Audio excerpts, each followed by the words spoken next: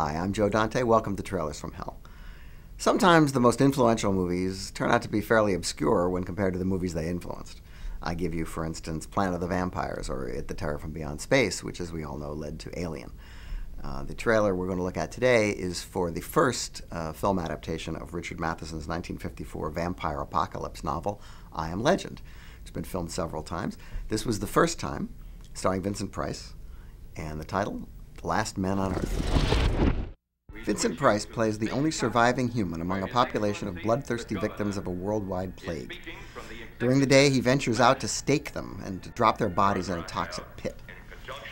I saw this on a double bill with Dr. Terror's House of Horrors at the RKO Palace on Broadway in 1965 and didn't realize what a long journey it had taken to reach that screen. In the late 50s, Richard Matheson adapted his novel into a screenplay for Britain's Hammer Films, but the British censor blocked production. They told Hammer no film that gruesome could be shown in Britain, effectively killing it. Robert L. Lippert, the American producer who'd worked with Hammer in the past, took on the project, and Matheson was thrilled when Lippert told him the picture would be directed by the great Fritz Lang. Alas, when the movie finally went into production in Italy, the director was the somewhat more prosaic B-picture specialist, Sidney Salco. An Italian director, Ubaldo Ragone, is credited on Italian prints. Ultimately, Matheson took his name off of what has so far proven to be the most faithful of all the film versions of his book, because he felt Price was miscast and that the movie was tacky.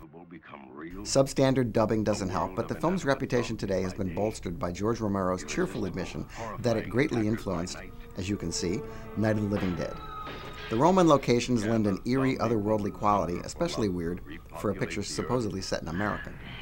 Charlton Heston starred in the almost unrecognizable remake Omega Man, and later Arnold Schwarzenegger was supposed to headline a third try, which eventually surfaced as a Will Smith vehicle, finally under the actual title I Am Legend. A straight-to-video film ripoff was called I Am Omega. The picture's gone into public domain now and can be seen a lot more easily, and is a much better picture than its checkered reputation suggests.